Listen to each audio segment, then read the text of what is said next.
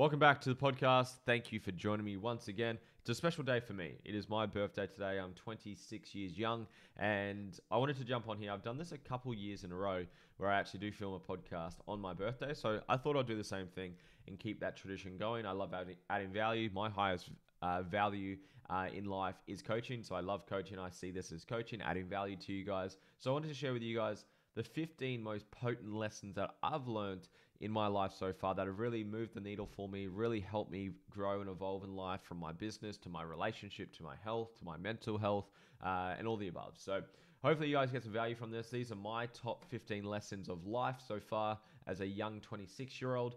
And I hope you guys get value from it. So before I do start, guys, if you do have the time to spend 3 seconds, invest 3 seconds of your time to like this video, subscribe if you haven't subscribed already, and share this with a friend at the end if you get value from it. And if you comment down below, I do respond to every single comment. It is me commenting as well, so if you want to leave a comment down below, that would be fantastic. Let's roll through it, guys. So first lesson that I've got, and I got this quite early, and I'm very grateful that I did, but always be investing into yourself to become the best version of you, because you do not get in life what you want. You get in life who you are.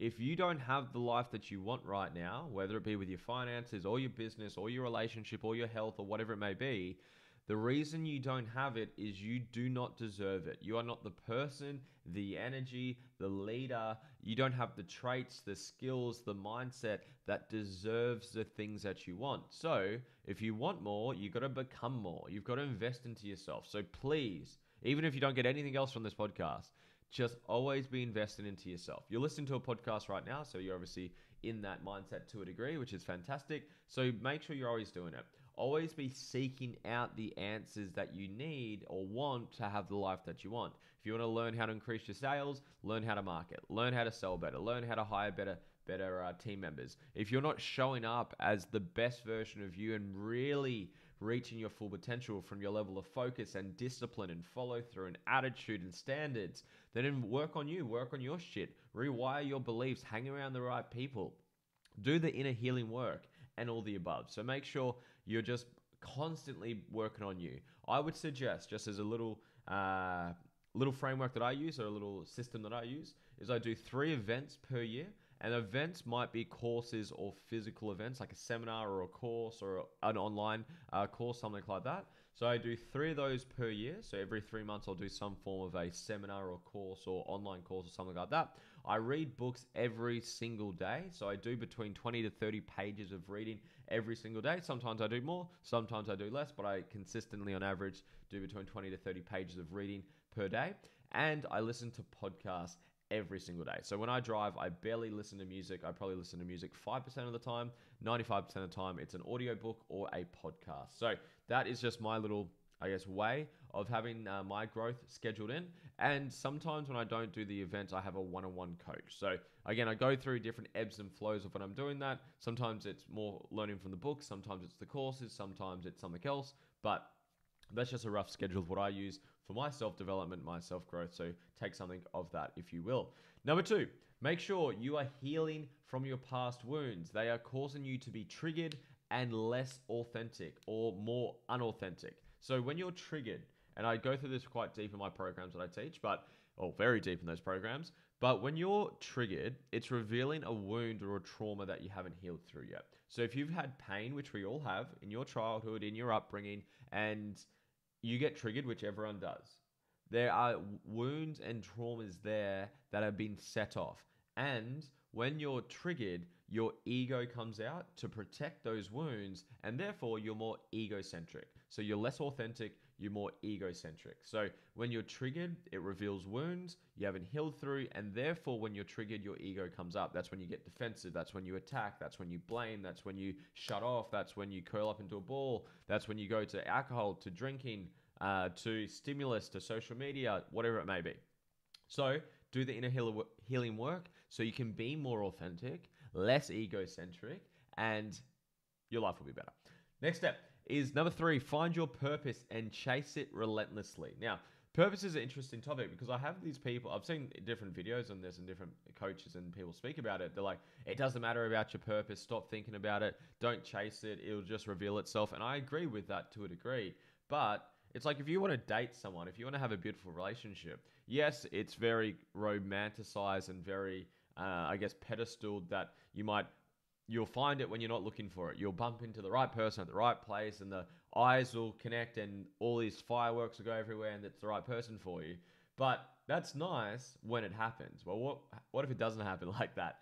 Then, because it normally takes time to anything you do in life, you got to put effort into it. You can't just say, I want to have a beautiful relationship and not go on any dates or not put yourself out there or not go to places where you could meet people that are highly likely to be the people that you want to be with. So you've got to put effort into it. So I actually have a perfect purpose formula, which step by step shows you and reveals where your purpose is and what your purpose is. So I have a formula for doing that. I do that through my work. If you're interested in that, send me a DM or hit me up. But find your purpose, chase it relentlessly. Because you'll see, I think the last lesson on this list is something about how life doesn't matter to a degree, and the things we achieve doesn't matter. So when you find your purpose and you have meaning and you have direction and you've got clarity on who you are, what you love, what you want to do, you'll do things because you're inspired to do it. You don't need motivation to do shit. You want to do it. It's like right now, it's 6:30 a.m. on a Sunday on my birthday. I'm filming a podcast because I want to do it. I'm inspired to do this. No one had to text me. No one had to check in with me. No one had to motivate me to do it. I'm doing this because this is aligned with my purpose. So when you find your purpose and then set goals and create a life around that, and you commercialize your purpose, which is a process I take people through, it is very, very cool, very meaningful. You have a life that's fulfilling to you. So let's keep moving forward. Number 4, this was a big one for me. My depression and anxiety is not solved by medication. It is solved by doing the inner work, looking after my health, and putting myself first. Now, this is a huge conversation, and this is a podcast on its own. I've done podcasts on this already, but depression and anxiety is not cured by medications. Medications only fix symptoms. They don't fix the cause. If you've got a broken arm, you take a painkiller to numb the pain. That's what painkillers are doing. That's what medications are doing. They're taking away the symptom of the pain. You still need to go fix the arm though. You need to readjust, put it in a cast. You need to fix the root cause of the pain. So medications, in my view, in my experience of my life and my clients, it only fixes symptoms. It doesn't fix the cause. So I have a process I go through of how to solve this for people, but by doing inner work, working on you, healing your traumas, rewiring your beliefs, looking after your health, prioritizing your own needs, your own values, your own wants, and your own desires, filling up your cup so you can pour from a full cup, which is one of our next steps or lessons. That's how you overcome that. So for me, medication and anxiety is not solved through medication. It's through doing the inner work. It's looking after your health, training well, eating well, and it's putting yourself first, okay? I've done podcasts on this. This is not a full 30-minute conversation on that, even though I could talk about that for hours. Number 5, set boundaries of who has access to you. Your energy and your time is the most valuable assets that you have. Treat it accordingly. If you had all this wealth and all this assets, you might have properties, you might have money, you might have stocks, whatever it may be, would you just let everyone have access to it? Absolutely not. So you make sure you set boundaries of who has access to you so you can use your energy and time accordingly. Because if you've got a purpose that you're chasing, if you've got things you want to do, if you've got people that you want to spend time with and connect with, you've only got a certain amount of time and energy per day to invest that. So invest that accordingly. So set boundaries on who has access to you and who you spend your time and energy with. Number 6 ties straight into that one. So be selfish to be selfless. Fill up your own cup so you can pour from a full cup. So again, they kind of tie into each other. You can see how these all link into each other. But set your boundaries, guys, and then be selfish to be selfless. When someone hits you up and say, hey, you want to come out for a party? You want to come hang out? You want to come do this? You want to come do that? Whatever. Instead of just saying, yeah, cool, that sounds sick. Easiest strategy I've ever found to do this. So simple. Make sure you use a calendar. Grab Google Calendar or some form of a calendar that you use. And whenever someone asks you to do something, or hey, come catch up with this, hey, do you want to do this, hey, you should come do this, before you say yes to it, just say, awesome, let me just check my calendar and let me get back to you. Because then you can go back and say, okay, well, that day I've got 4 clients, I've got this, I've got a date with my partner, If I squeeze this in and say yes to that, I'm just going to burn myself out too much. And I just don't really want to do that. So just make sure you are very, very conscious of your energy, of your time, and you're being selfish. You got to pour from a full cup. I love this quote. When you are not pouring from a full cup, say you're at 40%. So you haven't been looking after yourself, you're not training well, you're not eating well, you're not looking after your values, you're not prioritizing your own growth, whatever it may be. And you're at 40%. Even if you give all of what you've got, it's only 40%. So you're being the best version of your limited self. Hear what I just said. You're being the best version of your limited self. So again, prioritize it. What's important to you? Just to give you a quick little rundown on how to do that. What are your values?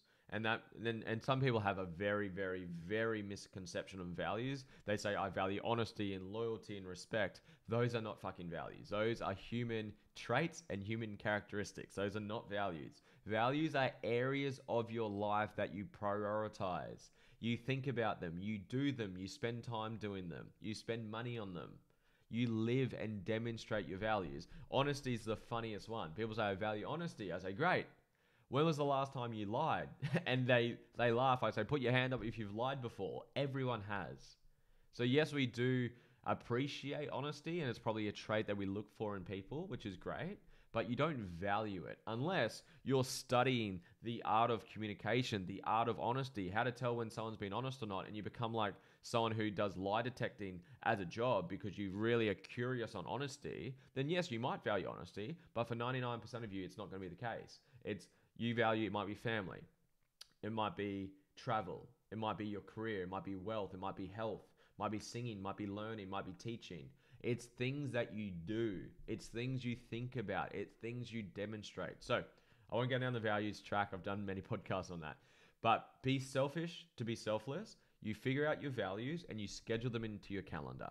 So I've got time for me coaching. I have time for me learning. I have time for my partner. I have time for my health. I have time for my family. I have time for my games. I do things that are meaningful to me because they fill my cups up, okay? So I hope you really got something from that. Let's keep moving forward.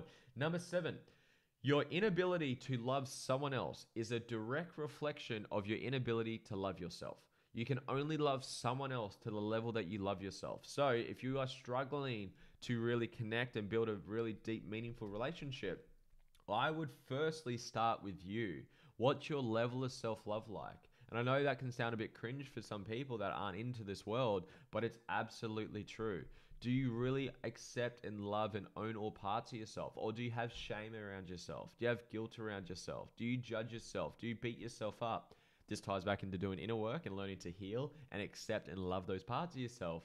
But if you're struggling to give love authentically to someone else, chances are your self-love is terrible and your self-worth is terrible. So work on you.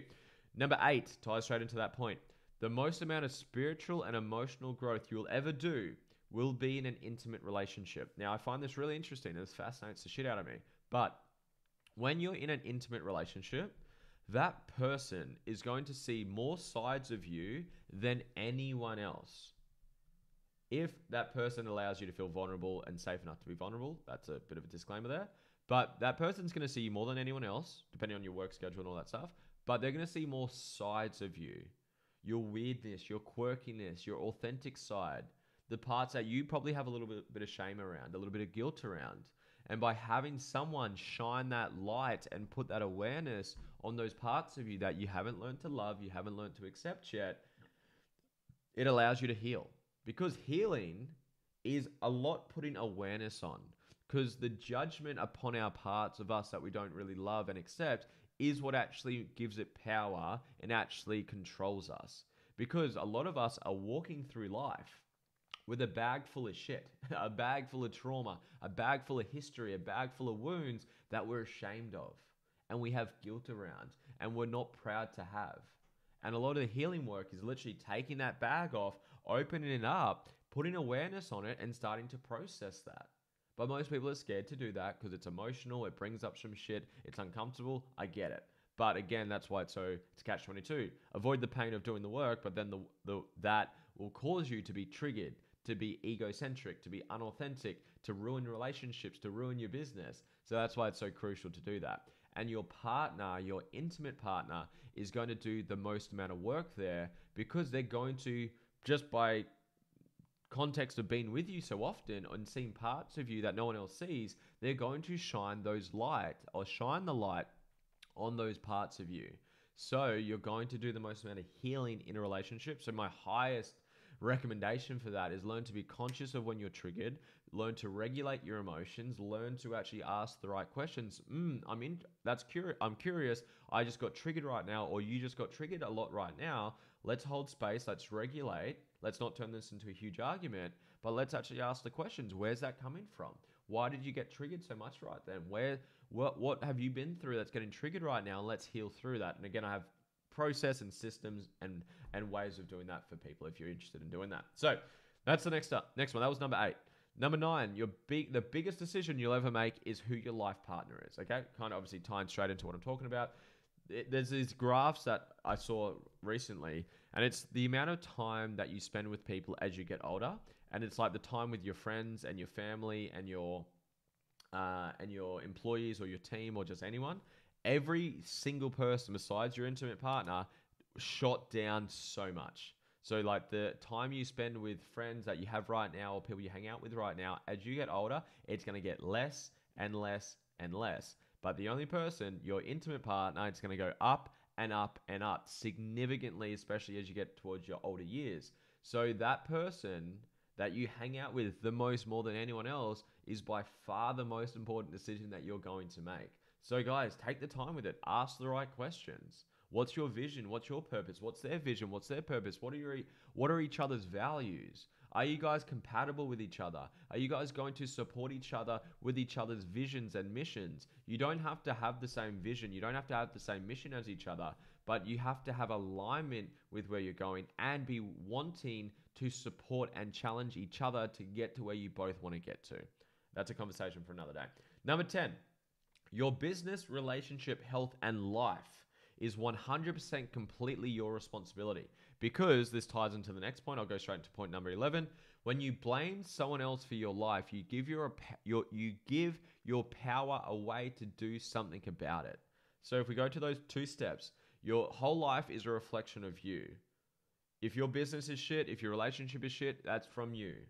And do not blame anyone else. Do not give your power away, because lesson number 11 is when you blame, you literally give your power away to do something about it. If you say my relationship or my business or my life or my whatever is this person's fault, then that person has control over you. They have power over you. I'm not saying what you've been through is your fault. You might have come through a bad upbringing. You might have had some tough challenges. Life would have thrown you some curveballs. I'm not saying that's your fault, what you've been through. However, how you respond is your responsibility. And if you look at the word respond and responsibility, it's your ability to respond. Responsibility, your ability to respond. So do not blame. As soon as you blame your business partner, your friends, your family, your partner, your parents, your upbringing, the government, the weather, COVID, whenever you blame anything for your life, you're giving your power away. Yes, things are going to go wrong. There's injustice out there. There are people that take advantage of people. There are people that are horrible people. That's life. But if you're blaming them for your circumstances in your life, you are giving your power away to do something about it. So that was number 11. Number 12, if your circle of friends don't make you better, you need better friends. Pretty self-explanatory. You've heard the thing, you hang with, you're the average of the 5 people that you associate with. It's very true. So if your friends or the people in your circle are not making you better, you need better friends. Go put yourself out there. Reach out to people on social media. Connect with people. Go to meetup events. Go to seminars. Go to courses. Go to places of where the people you want to be around are probably hanging around. If you want to be a healthier person, go to the gym. Meet people at the gym. If you want to be more into your business, go to business development events and meet people that are doing the same thing. Get yourself better friends, guys. Last 3. Number 13, life is always happening for you, not to you. You've probably heard this a trillion times before. One of the most overused quotes in self-development. It's absolutely true. Everything is on the way, not in the way. And until you see it that way and you blame and you play victim, you stay in that time. But if you see the problems that you're going through and the pain that you're getting in life as feedback and lessons to help you evolve and help you grow into the person you want to be, to have the life you want to have, life is happening for you, my friend. I guarantee that to you. Number 14, this is my favorite one. Life will present you with people and circumstances to reveal the wounds that you haven't healed through. This ties back to the one we're talking about, doing the inner work and healing through your wounds. Whenever you're triggered, it's going to reveal wounds you haven't healed through. So when you are triggered, you've attracted someone, excuse me, you've attracted someone or something that's going to trigger you.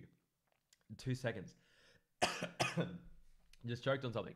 So you're going to attract that person that triggers you. You're going to attract something that triggers that part in you that you haven't healed through.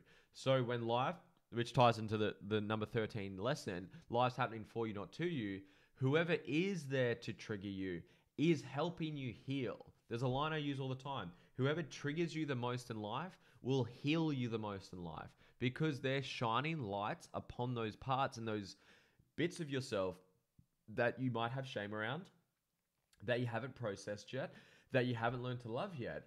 So those people that are triggering you are giving you the opportunity to heal through those wounds. So again, life will present you with people and circumstances to reveal the wounds that you haven't healed through. My last step, my last lesson for my 26-year-old self. In 1,000 years, everything you do or achieve will be forgotten. Do what's fulfilling to you. It's your life. We get so caught up, and I'm so guilty of this, of achievement, making the money, having the success, having the status, having the title, and impressing people. And it's all out of insecurity. It's all out of ego. I'm not saying don't chase goals. I'm not saying don't have ambition. I'm not saying go crush your goals and make money and all that stuff. Please go do that. But if you're doing it out of a void that's inside of you, no amount of fucking money is going to fill that. You are going to chase a mirage where you set a goal and you chase it and you hit it because you're a high achiever. Well done. But that ain't going to fill you up. And then you're like, oh shit, okay, it wasn't that number. It was a bigger number, and you chase that number. And then you hit it and you're still empty on the inside. So you set a bigger number. And that game continues. Again, don't take it to the extreme and not set goals. Set goals. Have things that are meaningful to you. Chase them relentlessly, viciously. Do that good stuff. But if you're doing it out of desperation, not inspiration, you're doing it out of insecurity, not who you authentically are, then you're going to never feel that void that's inside of you. Understand that you are fucking perfect and beautiful and loved exactly the way that you are right now, watching this, listening to this. You don't need a fucking amount of money in your bank account to be good enough. You don't need a certain car to be loved. You don't have to have a certain fucking achievement to deserve the love from your parents or your partner or society or religion, whatever it may be.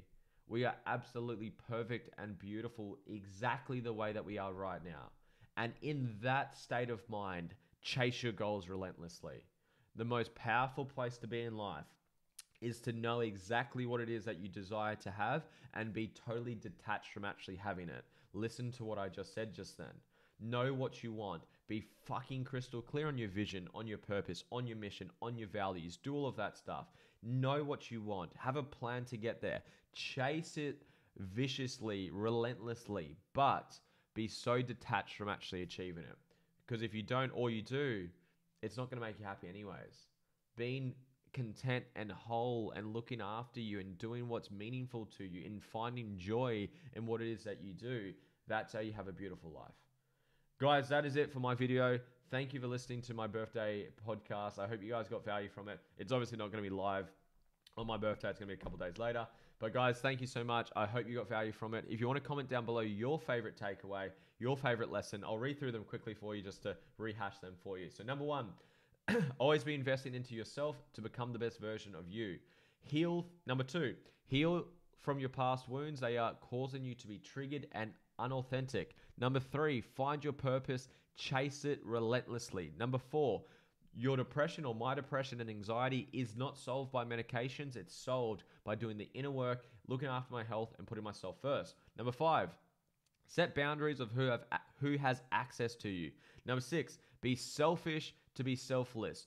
Fill up your cup so you can pour from a full cup. Number 7, your inability to love someone else is a direct reflection of your inability to love yourself. Number 8, the most amount of spiritual and emotional growth you'll ever do will be in an intimate relationship. Number 9, the biggest decision you'll ever make is who your life partner is. Number 10, your business, relationship, health, and life is 100% completely your responsibility. Number 11, when you blame someone else for your life, you give your power away to do something about it. Number 12, I think I might have got my numbers wrong. Number 12, if your circle of friends don't make you better, you need better friends. Go surround yourself with better people. Number 13, life is always happening for you, not to you.